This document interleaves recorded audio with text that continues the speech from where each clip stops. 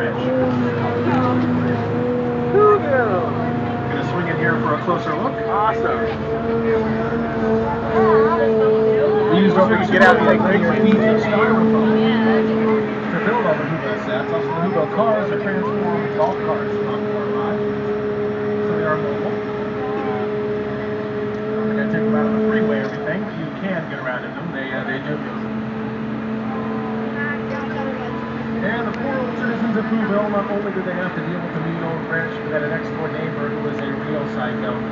I'm sure you've probably heard of them. Norman Bates. Bates Motel. Bates Motel, also known as the Psycho House, was the oldest freestanding set in all of Hollywood. Now we'll stop here for a moment and get some great pictures. Oh my god, and there's the house. That's awesome. Just some guy like wandering around the set here. Psycho. Weird. Who was it? Oh, wait a minute. Oh, that's not just some guy. That's actually Norman Bates himself. Looks like he's back home and up to no good here.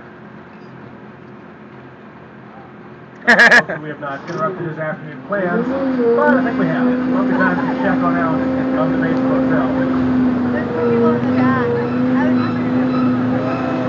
really is him.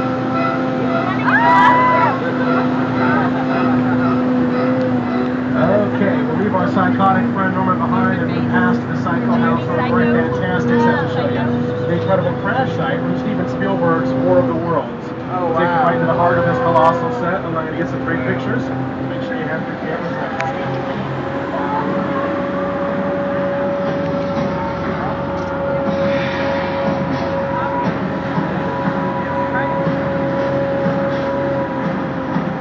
This is crazy.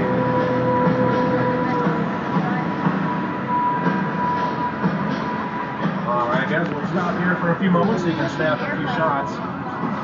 This is all that remains of the neighborhood where Tom Cruise hides out in the film, and folks, that is an actual Boeing 747. It was destroyed specifically for this incredible scene.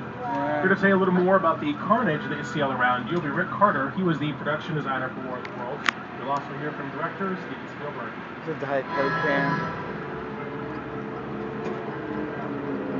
The airplane crash site set is a perfect example of a set that is all designed around the vision of Stephen had. When you first began to sit down to talk about War of the World, I thought, what if the 747 goes down right in a big neighborhood? Because it's just something you don't see. You're doing good.